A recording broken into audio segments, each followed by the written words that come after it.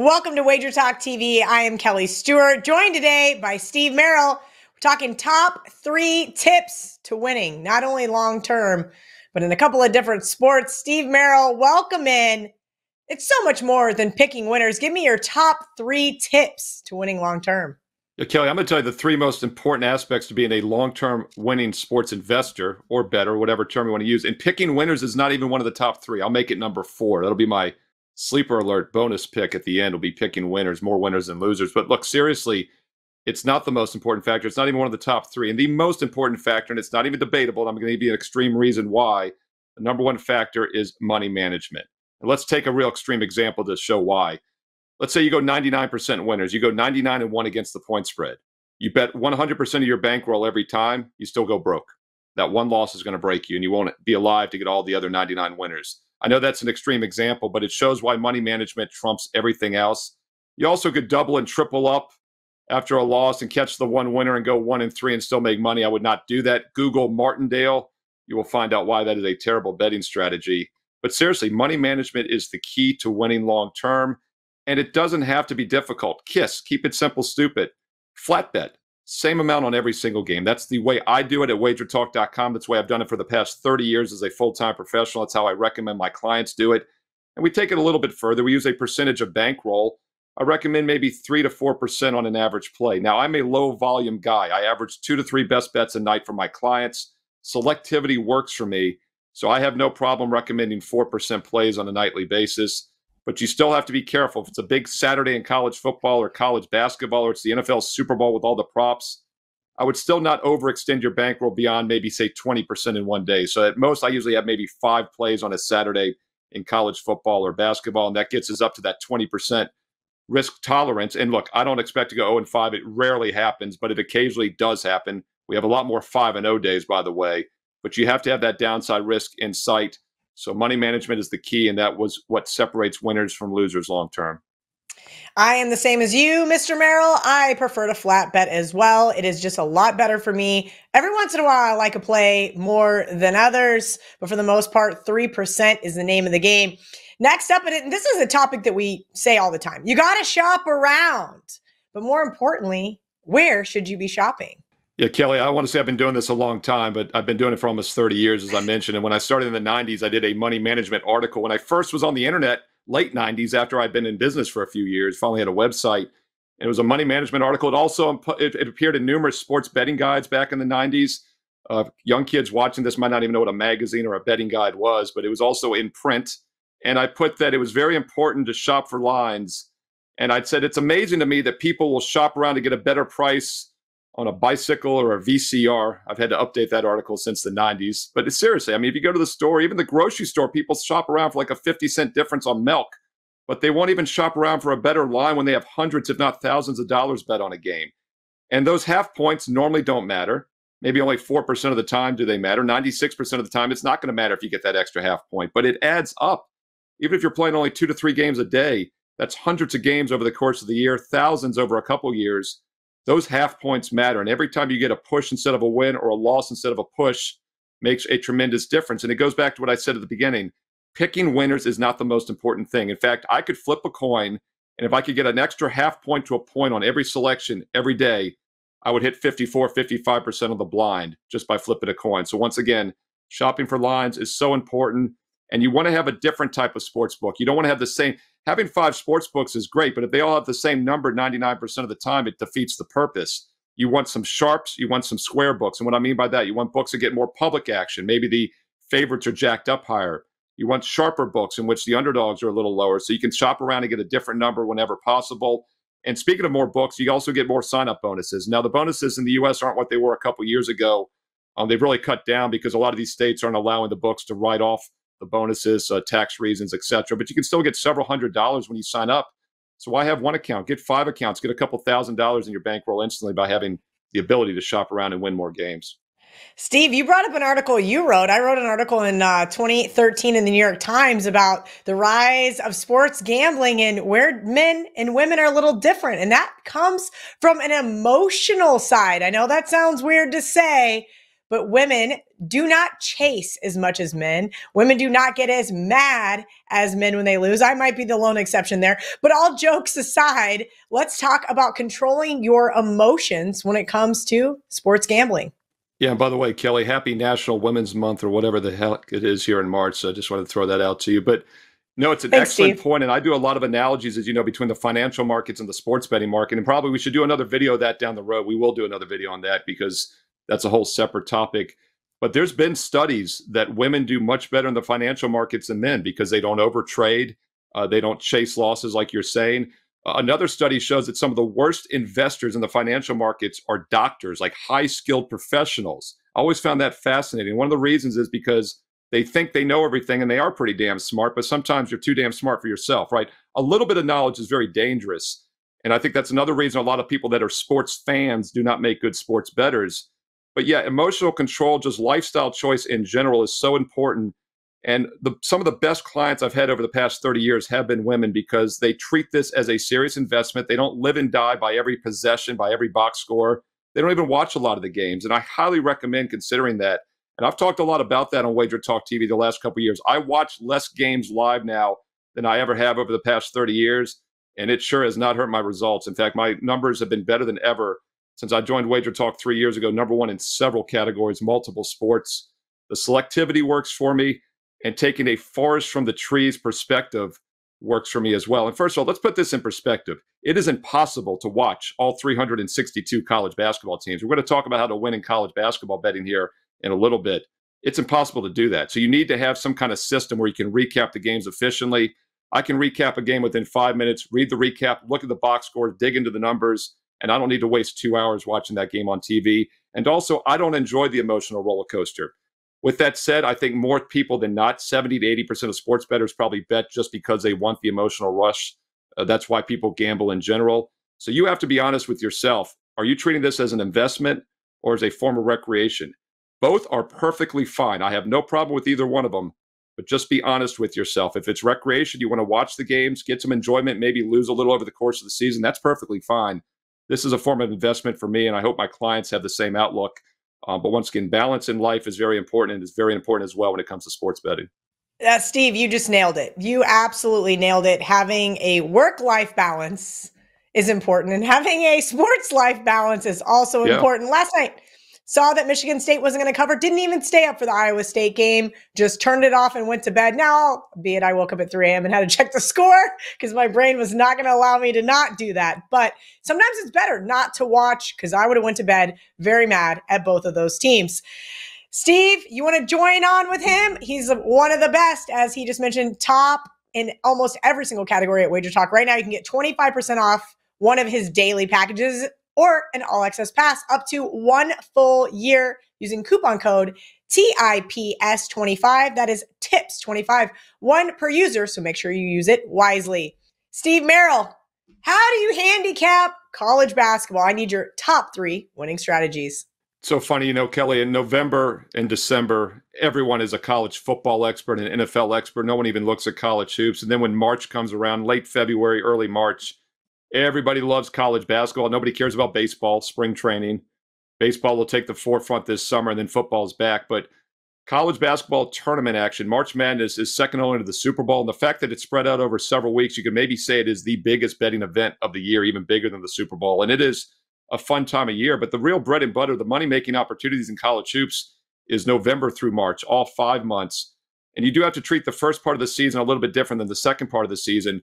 However, one thing I always look at when I make a short list, and I talked about this earlier, there's 362 Division I teams. When I started 30 years ago, there were not even over-unders on college basketball games, not even college football games, just a couple of the national TV games. There was a handful of teams on the added board. Half the teams didn't have point spreads. Now everybody has point spreads, and there's not only an added board, there's an extra board on the added board. My point is you have to have some kind of systematic approach to handicapping 362 teams. And the first thing that I do is I make a short list. And the number one factor I'm looking for is pace of play. And what I mean by that, some teams play half-court slow-down basketball. UVA, Virginia is an extreme example of that. Everybody knows how Virginia's played under Tony Bennett. But there's also teams that like to run and gun, like North Carolina, Kansas, Gonzaga, the athletic big boys. When a slow team is facing a fast team, that always makes my short list. And I'm always, almost always looking for a reason to play the slow half court team.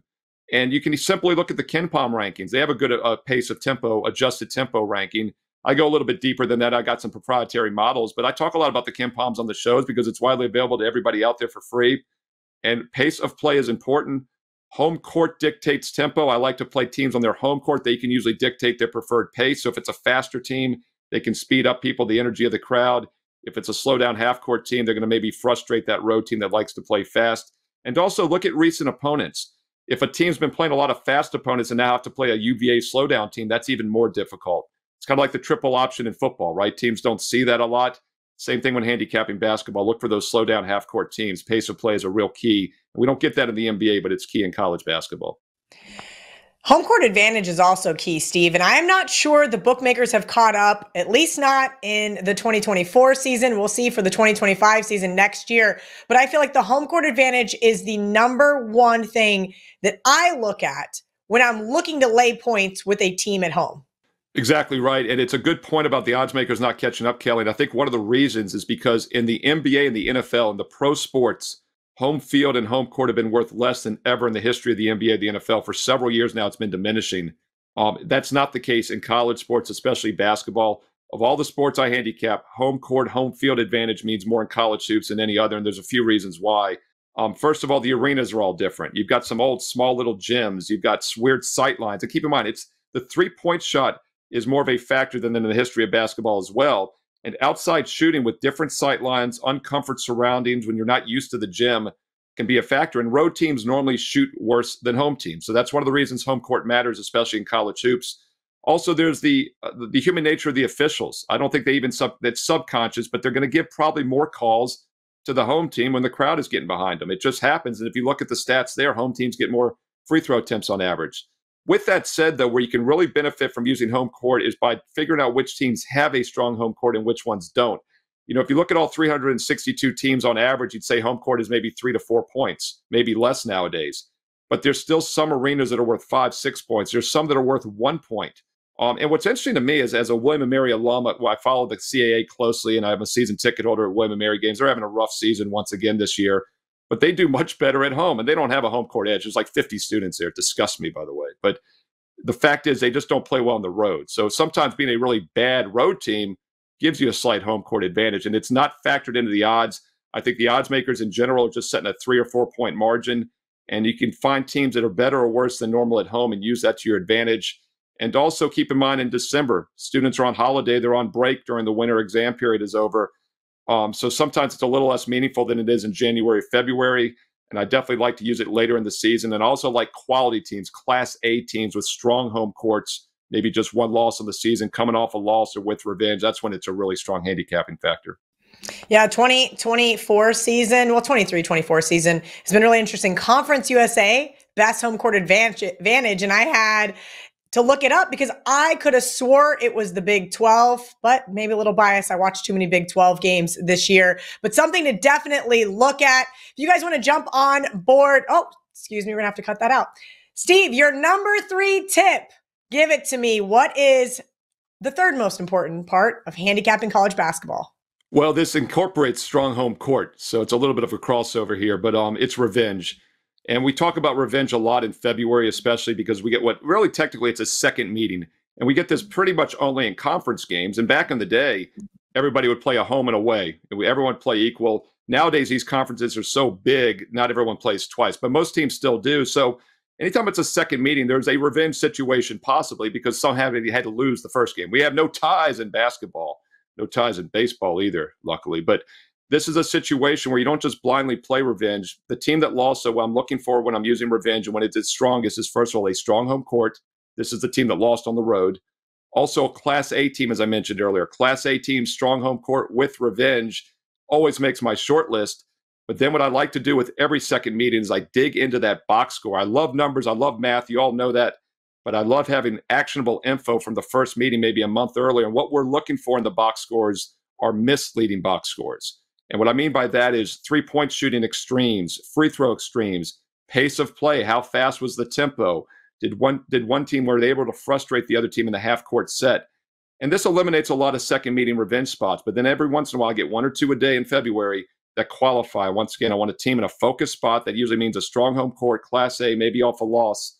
But I love digging into that box score from the first meeting and trying to find misleading results. Normally, the 3-point shooting discrepancy is where we start when we're looking for a misleading final.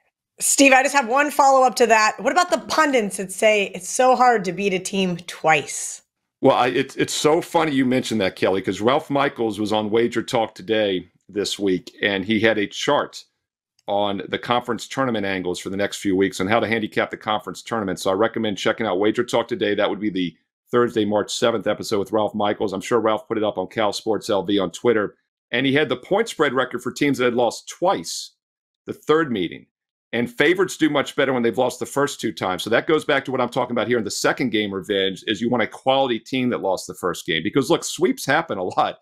But I asked Ralph, I go, one of the things that drive me crazy this time of year when I'm doing a lot of media, TV, and radio is everyone says it's so difficult to beat a team 3 times in one season for the conference tournaments. Well, from a straight-up basis, 70% of the time, a team wins the third straight game. 70% of the time. So once again, this is why we don't listen to the media. We don't listen to the sports-only channels. We want to look at raw numbers and data. But what was interesting in that subset is if it's a favorite that lost the first 2 times, they actually have a winning record over 60% in the rematch. So it is very difficult to beat a good team 2 or 3 times in the same season, Kelly, but it is not difficult to sweep a bad team 2 or 3 times, and the numbers bear that out. Good stuff there from Steve. If you want to jump on Team Steve over at wagertalk.com, right now you can get 25% off a daily package or an all-access pass. That is 3, 7, 30, 90, or 365-day packages. Tips, TIPS 25 to get on board. Steve Merril, I need your top 3 winning strategies to handicap the NBA. Basketball is basketball, right? Well, for someone that's coached 5th, 6th grade AAU, middle school girls, AAU, middle school as well, not all basketball is equal. And what's interesting at the low levels like 6th and 7th grade, it's all press. The teams that can press and can't handle the press get blown out of the gym. Then you go to high school and even college. We see some teams still press in college, but you never see them press in the NBA. And I always accentuate this to the kids because they're just too good. They pass the ball so well. They dribble so well. You never see a team play full court press. So my point is that handicapping the NBA is different than even handicapping college basketball. And you have to have a different mindset. I've done extremely well with both for over 30 years, consistent winners in both. And look, I talk about watching less games than ever. I hardly ever watch regular season NBA. The only reason I do is to maybe get some information on a team that's switched some players, maybe a tempo or coaching philosophy change. But there again, I can get that from the recap, from the box score, from reading the local newspapers. And I found that's a more useful part of my time. But the key to handicapping the NBA, without a doubt, during the regular season is motivation. All these teams have college all-stars. They're all great shooters. They're all fantastic athletes. But motivation's the key. And this is why a lot of people struggle with the NBA and they feel like it's difficult to handicap. And it's funny. The 2 things that recreational bettors feel are toughest to handicap are the NBA and the NFL preseason. And the key to both of those is motivation. The NFL preseason, it's about motivation. You throw the stats out. The NBA, I look at some stats, but for more, it's about motivation. What I mean by that is did they just have a big win? Do they have a big game on deck? Is it a 3 and 4 nights? Is it a no-rest travel spot? Load management. We're seeing that more than ever the last several seasons when key players will just sit out every other game for a borderline injury. What's interesting about the load management, though, is that the line has been moving tremendously for several years now, 3, 4, 5 points on a star player. Yet more times than not, 60% plus, if you just play that team that is shorthanded without their key player, they've covered the spread. And there's a couple reasons why. First of all, the line has been vastly over-adjusted, but it's also because the other team overlooks them, and I think they have less motivation, whereas the shorthanded team has more motivation. And once again, you got college all-stars stepping up in the role of the star player, and also you get better team play sometimes. One other angle I'll throw out that is similar though to college is revenge. Second meetings, I like to dig into those box scores from earlier meetings, but once again, you got to make sure you're comparing apples to apples. Make sure all the same star players are in the lineup and there hasn't been a change in coaching or philosophy. But college and handicapping and NBA handicapping are pretty different. The revenge second meeting stuff is somewhat similar, but otherwise it's all about motivation, baby. You got to make sure that team's ready to play that night. You are absolutely right. College players seem to be motivated every single night, where the NBA does not. Steve Merril, number 2.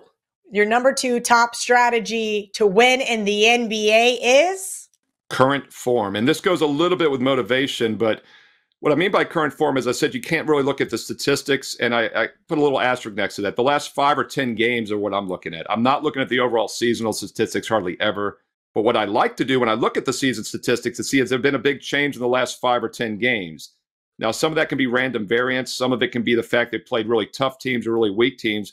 But a lot of times it's because there's been a change within the season and maybe the philosophy of the coach, sometimes a coaching change itself. We see that often spark a team in all the daily sports like hockey, baseball, basketball. They always say you can't fire the entire roster midseason, so you got to fire the coach to try to make a change or spark the players. So do pay attention to the last 5 or 10, but more importantly, try to find out if something has changed, because I do feel the odds makers base the line still, the starting numbers, on the overall season of work. And by taking kind of a sub-season within the overall season, a trees versus the forest approach, which was the opposite of what I normally do with handicapping, as I've said earlier, you can sometimes find little nuggets and ride teams. And also, I use another financial market analogy. Don't try to catch a falling knife. That's trying to predict the bottom of the stock market or a commodity that's dropping or an individual stock. Let it bottom out first, and you'll see teams, whether it's point spreads or over-unders, going extreme runs. They'll go over 10 out of 11 games. You want to ride that momentum in the short term and don't try to predict the bottom, catch that falling knife. So short-term momentum in the NBA can actually be your friend. I recommend looking at the last 5 to 10 games. And also keep an eye on injuries. That also goes to current form. Once again, I talked about star players being out, but some of the secondary guys can make a big difference. Like maybe a guy at second or third on the team in assist or three-point shooting doesn't get a lot of pub. That isn't reflected in the number a lot of times. And it also can lead to a team doing a lot better or a lot worse during a 5 or 10 game span. But then when that guy comes back is when you find tremendous value riding a team for the next couple of weeks. So current form is very important when handicapping the NBA. Not so much in college hoops. There's key players in college, but as you said, Kelly, they usually come to play every night and they don't play as many games. They only play twice a week. So current form and load management is so important in the NBA when handicapping. This is a theory, if you will. I don't know if that's actually what it is, but we see it every year during the NBA finals.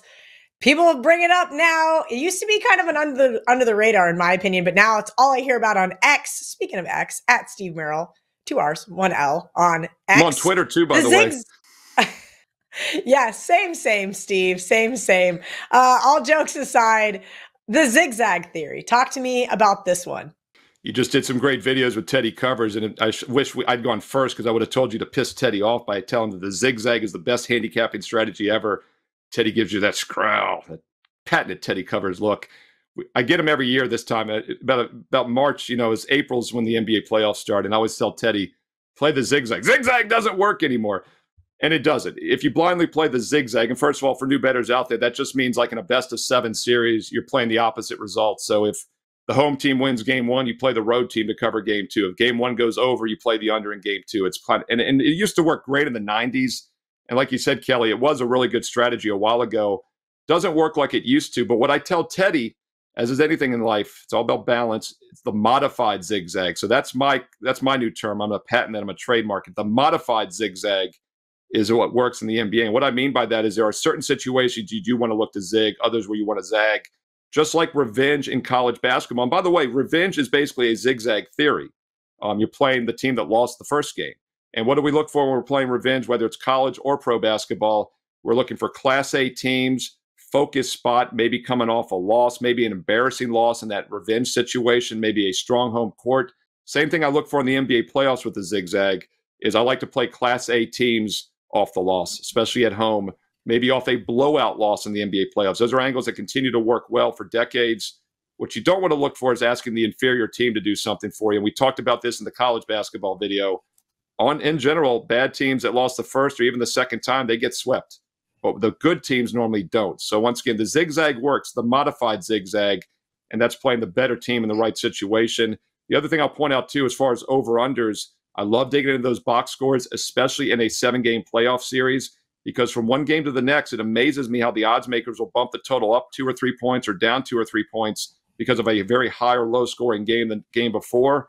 But a lot of times it's just random variance. Teams are lights out, like 40, 50% from 3-point range. What you want to look at is the pace of play, because that usually stays more consistent. And the other reason the zigzag does work, especially with quality teams, is because teams make adjustments, whereas the team that won the game, they don't necessarily get complacent, but what if it ain't broke, don't fix it, right? If it worked for you, don't make a change. The other team makes the adjustment, and that's another reason we see some crazy turnarounds in the NBA playoffs. A team can win by 20 and then go and lose by 20 the very next game. So the zigzag does still work, but it's got to be the modified zigzag in the right spots. He is Steve Merril. You guys can head over to wagertalk.com, wt.buzz/SM. You get 25% off one of his daily packages or all access pass up to 1 full year using coupon code TIPS25. That is TIPS25. You only get one per user, so make sure you use it wisely.